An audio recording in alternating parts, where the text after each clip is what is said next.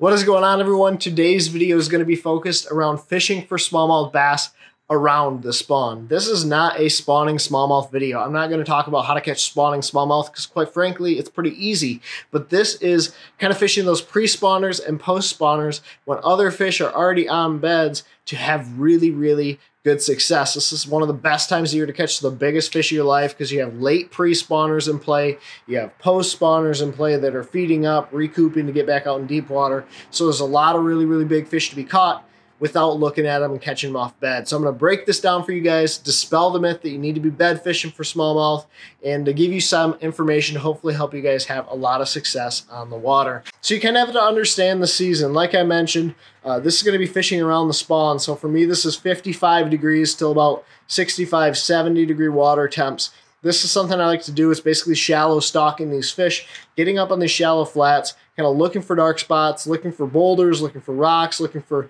areas that smallmouth are going to be hanging out and kind of ambushing prey. That's really going to be the biggest key as we kind of go through this. But notice that 55 to 70 degree water temp is where I'm going to be really focused on this technique and this strategy to go catch big smallmouth. Without diving too deep into spawning smallmouth habits, you do have to understand where they're going to spawn to have success with this pattern. So the biggest thing you have to know is smallmouth are going to spawn in moderately shallow water, and they actually don't mind hanging out or spawning on the main lake.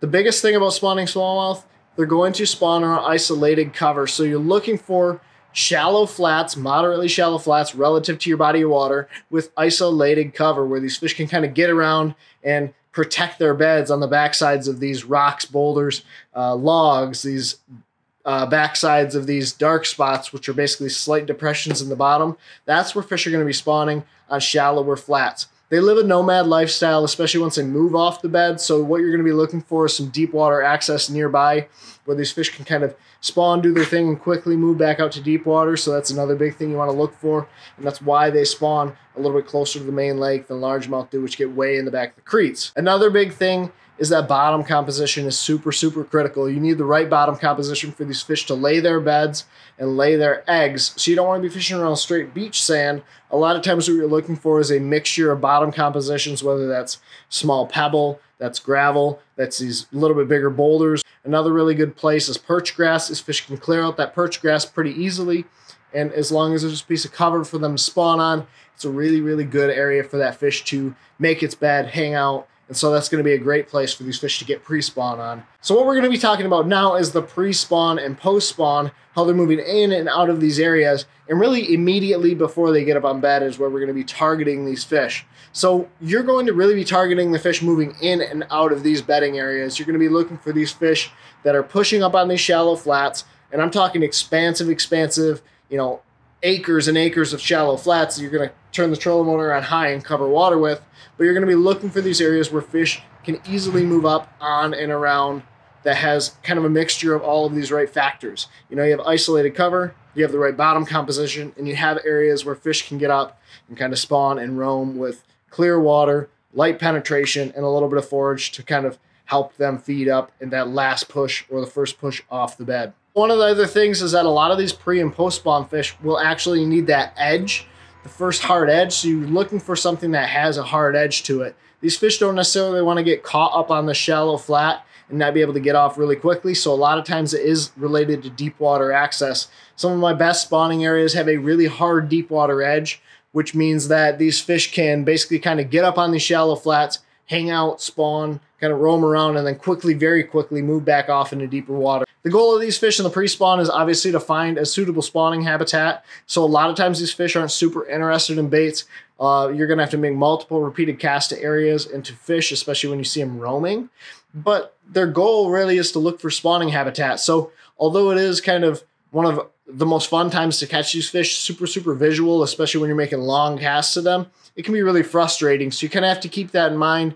They're not up there to eat, but if you make the right precise cast and you can make repeated casts to them, a lot of times you can get them to go, and a lot of times those are the bigger fish you're going to be catching, are those roaming pre-spawners. Whereas in the post-spawn, their goal is kind of to recoup, to just hang out, to be like zombie-like and eat like mayflies and bugs off the water, which mayfly hatch is going to play in really big in the post-spawn. I'm going to have another video coming on that. But most of the time, these fish that are up here on these shallow flats are not up there necessarily crushing bait and feeding, especially in that 55 to 70 degree time frame.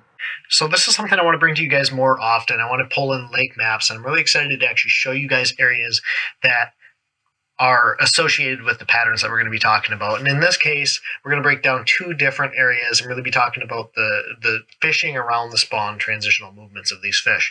So if you look at this very first spot, what you're looking at essentially is an area that has all three sort of locations for these bass to be hanging out.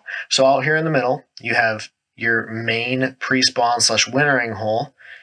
This is really your first hard break that these fish are going to set up on as they start to move into shallow water, transitioning out of that deep winter time pattern. And then you have your big shallow flat where these fish are going to roam and hang out and end up spawning and then basically roam around again until they move back out into deeper water. So this is a really good area that has all of the things that you look for basically any condition that you're fishing. It's going to be good all year long. And because you have these really good hard contour lines, these fish can move to deep water really quickly. If there's a big cold front that pushes through, or there's a big system that pushes in, that backs these fish back in and out. So you have access to deep water, access to shallow water, and you have good contours and different kind of structures in between. So as we go to the next slide, what I want to really key in on is this point right here. We're going to look at this point, look at this spawning flat, and talk about how these fish are going to move up and down this as the seasons kind of transition in and out, and how you can fish this area effectively with what we've already talked about in this video so far. So if I zoom in on this area a little bit, what you're going to see is a close-up of the area that I just showed you guys with the big red arrow pointing to it. So you have this 10-foot kind of steep drop right here on the edge of this point. Then you have some inside turns and some little points as well that these fish can stage and set up on. But you have a giant shallow area right here where these fish are going to want to hang out, and they're going to spawn and pre-spawn and roam around and get really finicky and tough. But these are some ways you can effectively fish this area and have a lot of success. So I'm going to pop in some arrows, some red arrows that are going to show us kind of what we're going to be looking at. So obviously you have your main obvious point, access to deeper water. It's going to be the area that these fish can move up and down really, really quickly. And this is going to be the main starting point for pre-spawn fish. These fish are going to want that access to deep water quickly, especially as they're closer to pre-spawn, because they're going to want to move in and out very quickly as this kind of transitional phase starts to happen. The next spot that we're going to talk about is this little flatter area. This is going to be a good spot for a fish to hang out and sort of funnel into the flat. So as they start to set up on this point, they're going to kind of funnel down this flat and then get onto the shallower break. The benefit of this spot is that there tend to be more areas that these fish can kind of roam around and just linger on. And it's a really good spot to throw a hair jig as it flattens out, because you can basically maximize the strike zone here. It's also a really good spot to throw a jerk bait, especially early season, as these fish kind of get onto this flatter area and spread out a little bit, because you know they're going to be up here. There's good contours for these fish to sit, and it's just really going to congregate these fish in this flatter area. And then obviously you have the giant flat up here where these fish are going to spawn and hang out and roam. And we're going to talk through all three areas as we go through this little demonstration. Now I want to show you guys the Google Map version of this, because I do think it's really important to get an idea of what it actually looks like with satellite imaging. And you can get a really cool picture of what it looks like, basically comparing it to that GARMIN mapping that I just showed you guys on the last one. So if you look at it here, you have your hard point, and then you have your little secondary point right here that was shown in that last, and then your basically shallower flat area, but you still have access to deeper water off of this flat. So if you really look at it on satellite imaging, it gives you a better picture of what's actually going on here. But you can also see dark spots, you can see sand riffles, and you can see this little channel that flows in here where these fish can set up, and they're going to get on that. Like when they're up in these shallow flats, a half a foot difference is a big deal to these fish. So you have to really pay attention to what's going on up these shallow flats, because every little minute detail makes a big difference when these fish are up here looking to spawn. Now, obviously, like I pointed out, here's that main point that we were talking about in the last slide.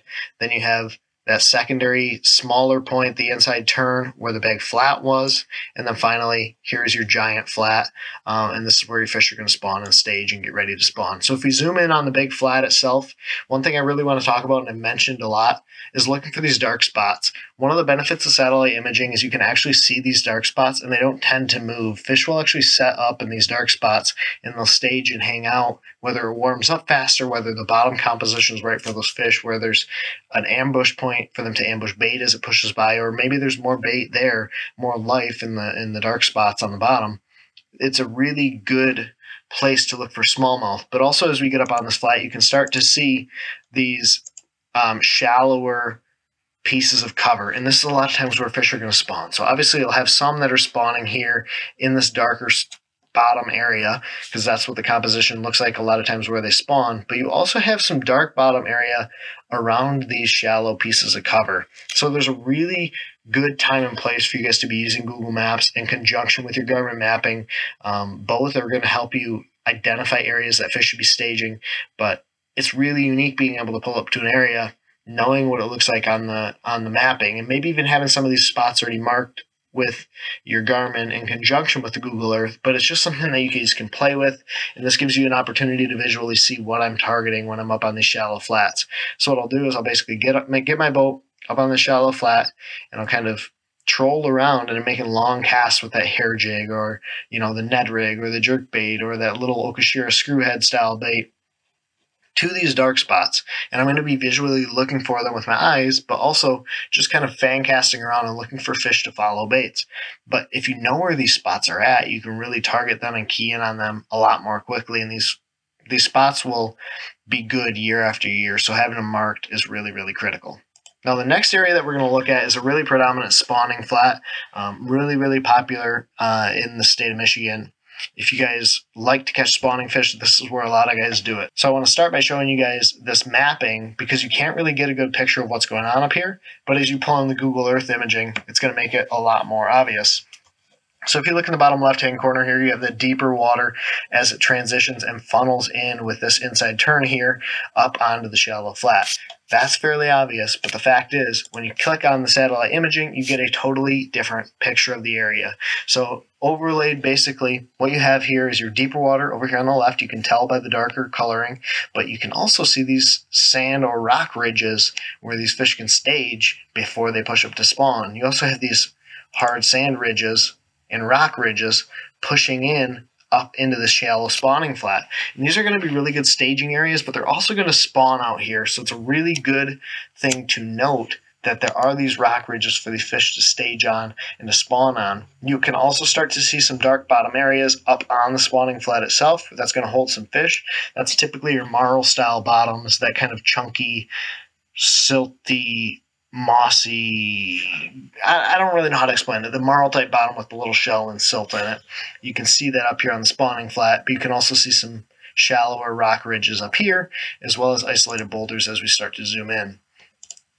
So as we take a really close look at the actual spawning flat itself, you're going to get a good idea of where these rock ridges are. And it's really, really nice to be able to visually see these with the satellite imaging. You can physically go in and mark them, transfer them to your graph, and take it out to the water, and that way you'll have the rock ridges marked. But you can also see isolated individual boulders. Now these are where fish are going to spawn, they're going to stage, and this is where satellite imagery is going to be really critical, because fish will actually get post-spawn on these big boulders really heavily. When they get on these big boulders, after they're done spawning, they'll stage there and they'll kind of just wait out for the mayfly hatch, and it's a really good area to kind of key in on, especially if you're up there on those shallow flats. And you can visually see them most of the time from a long ways away, but having them marked makes it really easy. If it's overcast, if it's cloudy, if the water's a little bit dingy, you can still target these fish, these post-spawn and pre-spawners, which is when they're going to be the biggest, without visually seeing them. So keep that in mind.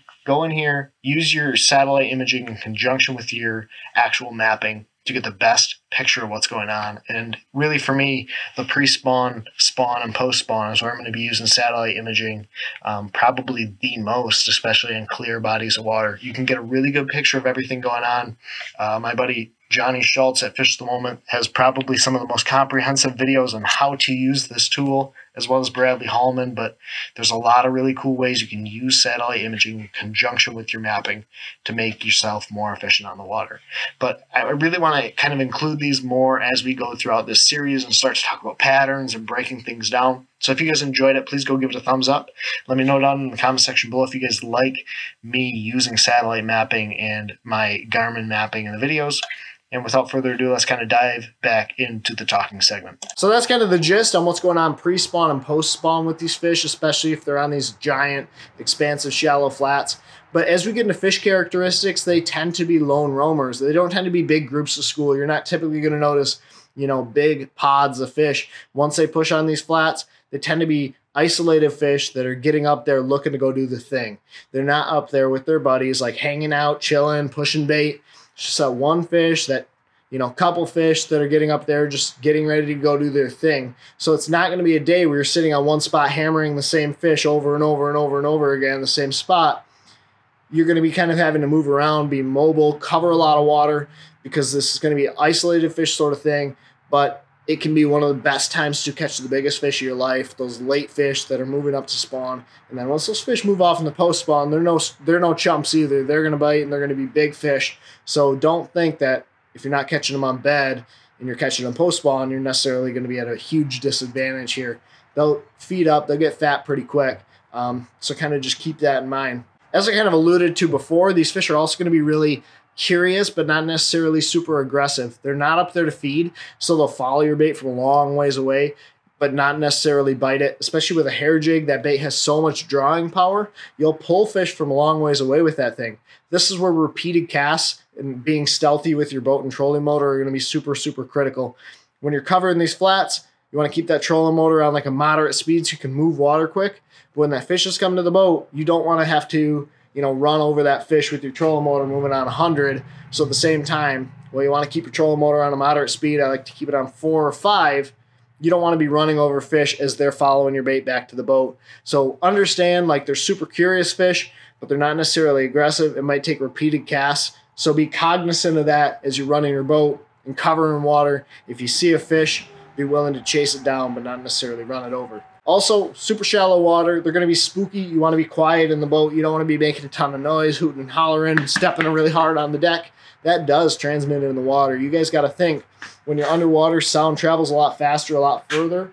Fiberglass hulls, aluminum hulls, they make a lot of noise. So be cognizant of that. Understand, like, your boat is making a lot of noise. You're in shallow water. They're already spooky fish. The more noise you make, the less bites you're going to get throughout a day. For this next little segment here, I want to break down the 3 key baits that I like to use in shallow water. They're all on spinning setups. They're all with 6 to 8 pound test fluorocarbon line on an 8 pound braid backing. The big key with the braid is you can make longer casts with that, and the lighter line just gives you a little bit more stealth in that shallow water situation. So we're going to kind of go to my least favorite or least used to my most favorite. And the first one I want to talk to you guys about is just a little swim bait head. This one happens to be in a screw head design, which has the prop in front of it, but really just a small swim bait is going to be a big player for me. The reason for that, you can make targeted casts, you can swim it, it has a natural swimming bait fish style action, so a small swim bait is going to be a big player. I'm going to let the depth really decide how big of a swim bait head I'm going to use, but a lot of times it's an 1/8 or maybe up to a 1/4, depending on if I'm fishing in that 8 to 10 foot range.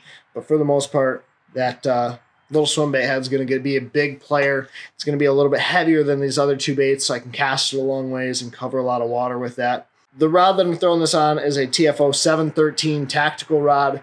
It's one of my favorite rods from them, super versatile. It's a 7-1 medium light, 3 power, which is really in between a medium light and a medium, and then a Zeta 30 size spinning reel, 8 pound test braid line, X5 to 7 or 6 pound test fluorocarbon line. The next bait I want to talk to you guys about is a Ned rig. This is something I always have rigged up, especially in shallow water. The reason for that is I can make targeted casts with this. The head's a little bit heavier. This is a 1/4 ounce head. And the reason I like that bigger head is because it can really, really pinpoint casts. If I want to swim this up in the water column, I can. If I want to drop it straight down on their head, basically by making a long cast of them and drop it to them, I can do that as well. But having a 1/4 ounce head allows me to make really long casts, target these fish from a long ways away. Bait that I'm using on the back there is a little piece of hitworm. I like this a lot. Nathan showed me this last year, but the benefit of this is it has a swimming motion, has a little tail kick on it, but it's not super aggressive. So slightly more than a standard TRD, not quite as much as some other kicking style baits. So it's kind of that cross in between, and you can swim it really nicely, just like this hair jig that we're going to talk about next. The rod again is that TFO Tactical Bass 713. The reel, the exact same Zeta 30 size spinning reel, 8-pound test braid to 6-pound test fluorocarbon line. You're going to notice basically the reel setup is going to be virtually identical with the exception of this last setup, which is going to be my hair jig setup. This here is going to get the most work for me, especially on these super shallow flats. The benefit of a hair jig is that you can swim it, you can kind of glide it and float it in front of their face. This one that I've custom tied, I use a Do It Molds 3/32 ounce head. It's probably my favorite overall size in less than 8 foot of water. Then I take a little piece of max scent hitworm on the back. I think that max scent really plays a big deal. It just helps those fish track this bait or commit to this bait, and it helps me get a little bit more weight on that bait to cast it. Casting a 3/32 in any wind is not fun. So the rod that I'm pairing it with is a very special TFO rod that I can't talk too much about yet. Should be coming out very shortly, but a great choice for that as well is the TFO Professional Walleye Series rod. It's a 7.6 medium light. So if you're looking for a rod right now for hair jigs, check out that TFO Professional Walleye rod, 7.6 medium light. Has enough backbone to set the hook into that fish without tearing a hole in its mouth. But we're going to be coming out with something really cool very shortly. The reel that I'm using is super important for this. It's a slow speed gear ratio reel. This is a Fluger Purist. I have used this thing, I can't tell you how long. I bought this reel a long time ago. It actually doesn't have much of the writing left on it. The key to this, it's a 5:2 gear ratio. A lot of times, you know, this used to be an issue about 5 or 6 years ago. Spinning reels weren't fast enough. Well, now everyone is way too fast. The Flugers are one of the few reels on the market that I currently can find that are in that slower gear ratio. I'm using 8-pound test braid to a 6-pound test fluorocarbon leader. There's no compromise on this for me. Using that lighter line allows me to longer cast, especially with a tiny bait. So there's no compromise on this setup. 8-pound test to 6-pound test fluorocarbon line. Key with the hair jig, and I'll make a video on this, make as long a cast as possible, just slow, steady retrieve. You don't have to really do anything fancy. Don't change your cadence once that fish gets behind that bait, because it'll draw them from a long ways. Just keep that bait coming, keep it reeling, and eventually they'll overtake it, they'll bite it. Not really a super aggressive bite. You just set the hook, you lean, you reel them in, you get them to the boat. Very high landing percentage. Catches fish from a long ways away that other baits can't get these fish to go on, especially those smallmouth in shallow water. There's just something special about that hair jig, so if you don't have some, you need to get some, especially for fishing around the spawn and the mayfly hatch. And so that was probably one of the most in-depth breakdowns that I've ever done, included some map study, included baits and information. If you guys enjoyed this video, please do me a huge favor, hit the subscribe button, share it with all your friends, enjoy the time fishing out on the water this time of year. It's one of my favorite times to get out. You get to sight fish and stalk these fish in shallow water without necessarily having to look at them on beds, which is what a lot of guys are doing out there. So it's a really cool approach to catching these big fish. If you have any questions or comments, hit me up in the comment section down below. As always, thank you for watching. Take care, tight lines. God bless. Pursue your passion.